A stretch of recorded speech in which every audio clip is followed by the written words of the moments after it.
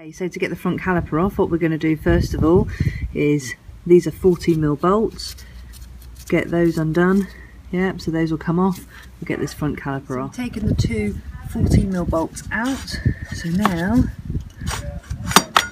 the caliper will slide out, being very careful not to twist this hose here. Now for me it doesn't matter so much because I'm replacing these, but if you're doing some maintenance on your bike, just watch out for that. And there we have it. There you can see front brake pads, and you can see the grooves in the brake pads which give you an indication of how far worn they are. So these pads are still pretty awesome. What we're going to do is take these off completely, because look at the state of all this. Give it a total overhaul, get these out completely.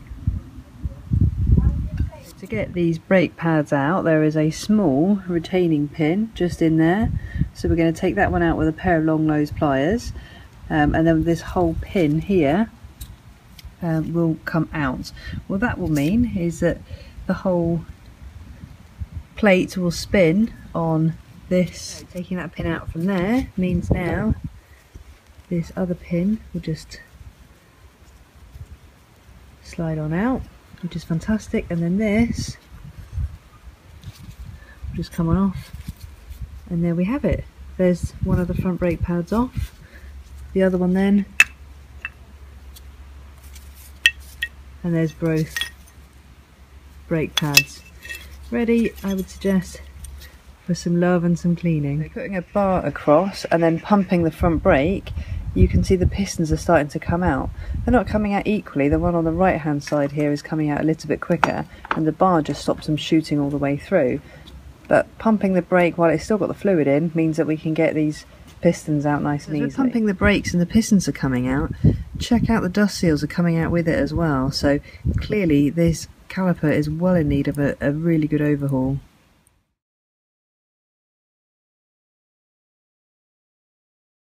The top tip moving forward would definitely be to crack this banjo bolt before taking it off the mounting bolts here and here, but now that's been done, this banjo bolt will simply undo.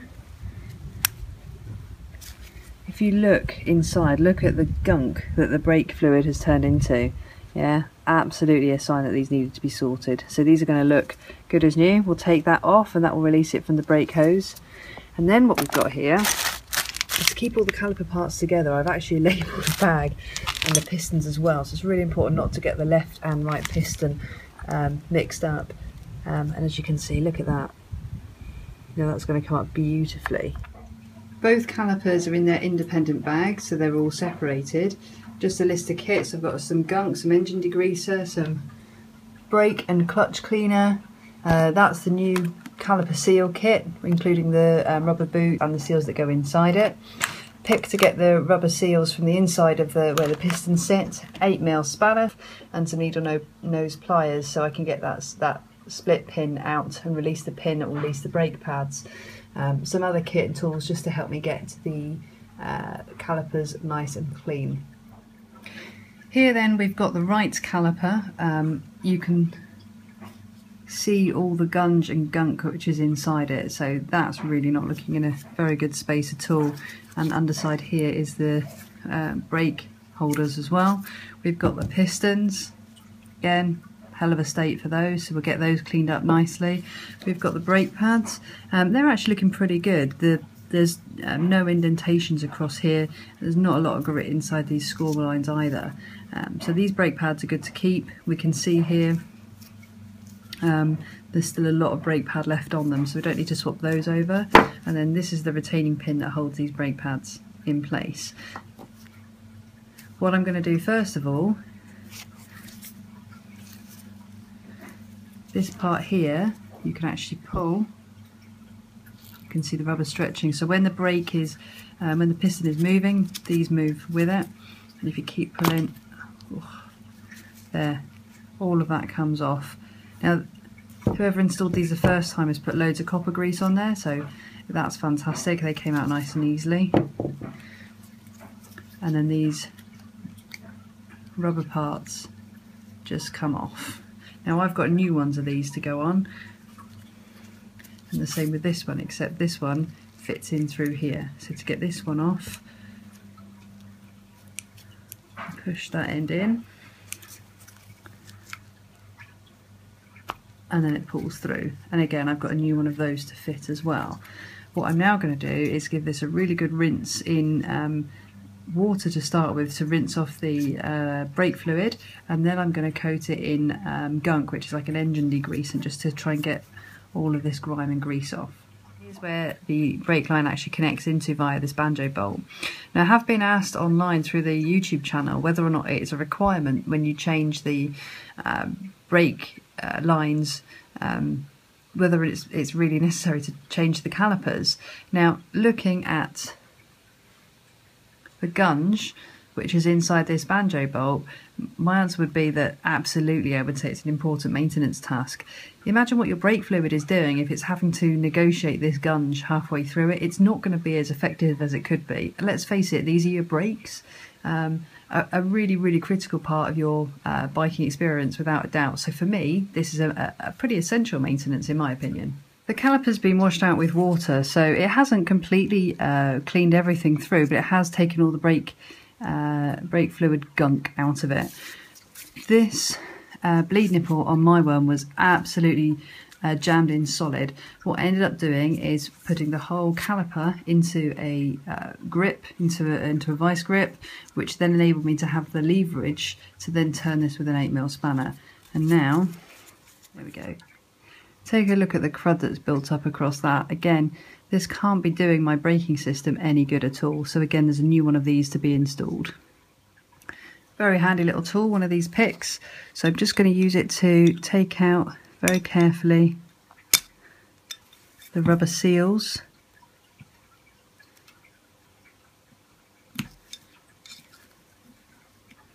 There we go.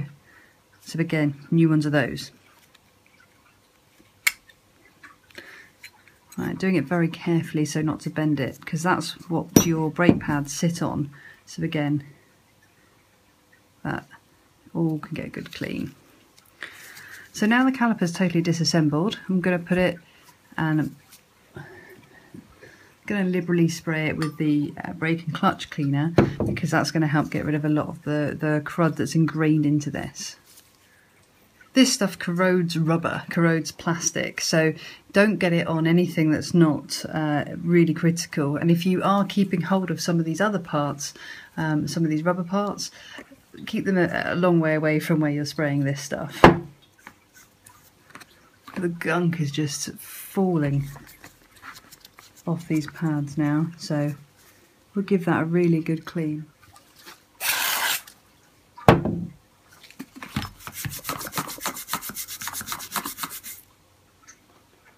Ew. Even after a very short time, you can see how quickly these calipers are coming back onto form again.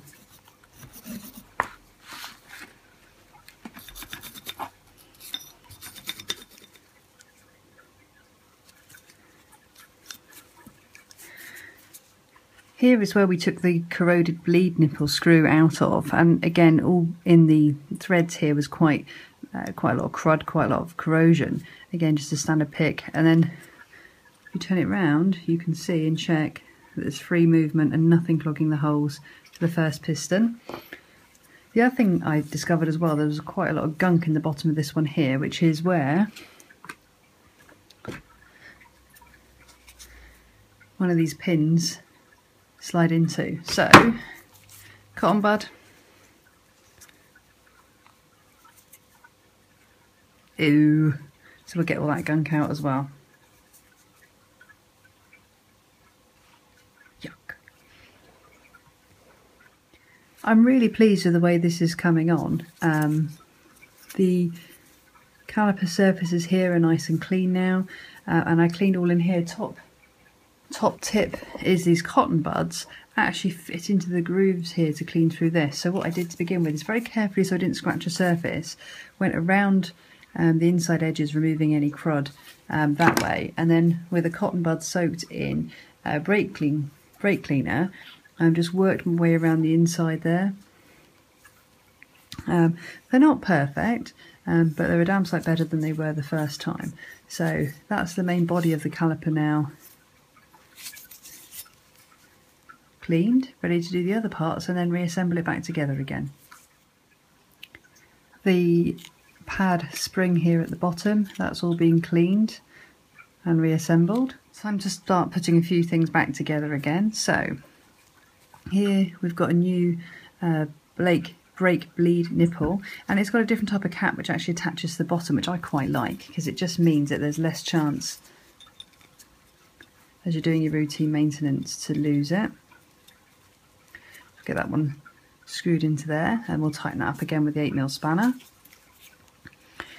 New rubbers to go onto this part here.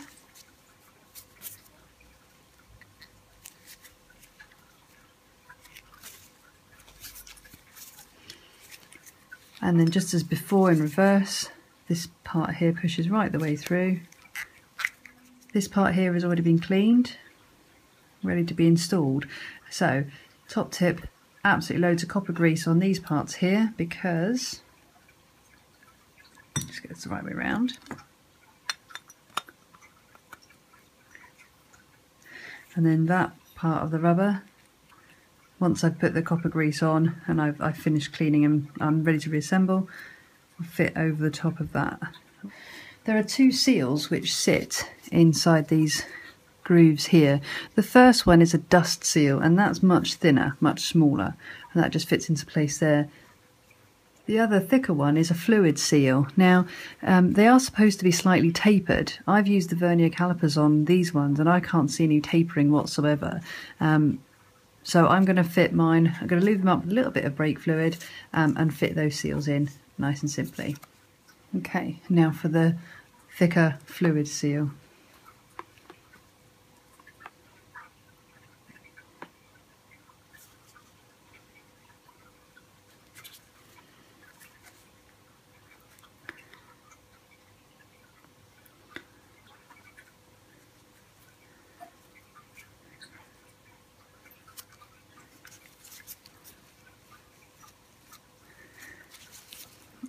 Excellent, and they're both in there, so we'll do that on both sides.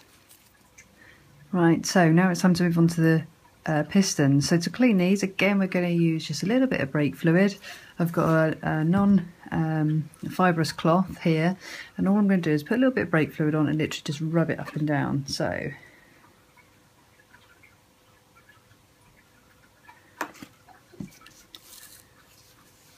there's the brake fluid, and there's the piston.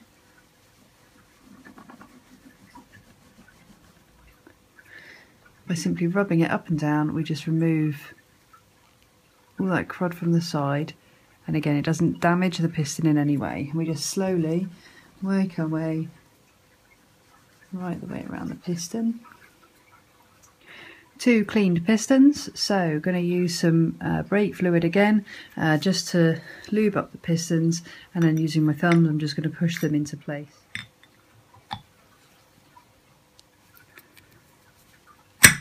Ooh.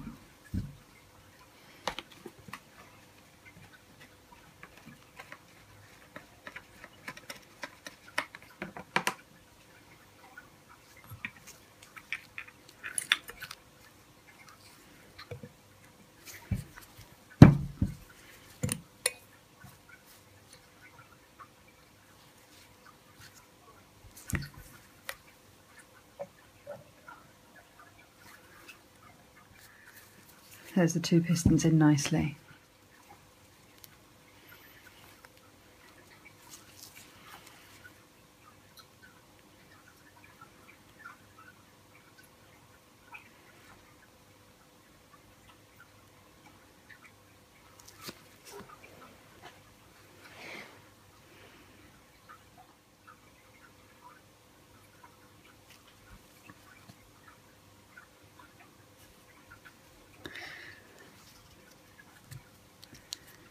And then these rubbers just fit over that little lip, and the same on this side just to hold those in place. Brake pads, so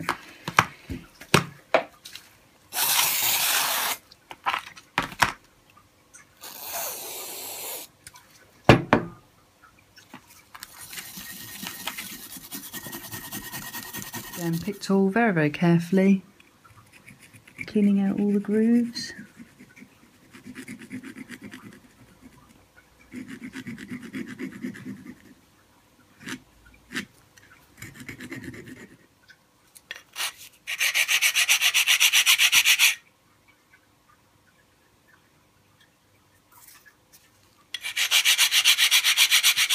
Brake pads cleaned, time to put it all back together again.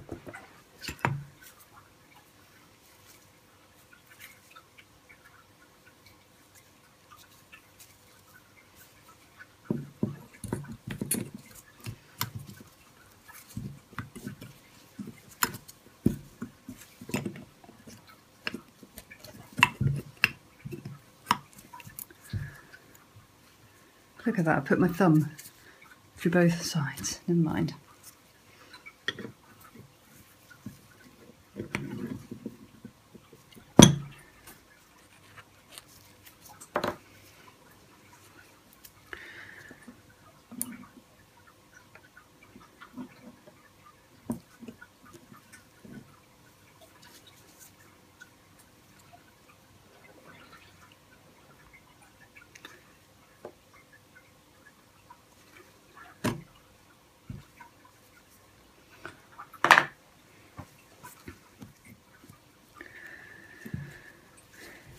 Okay, so there we have it.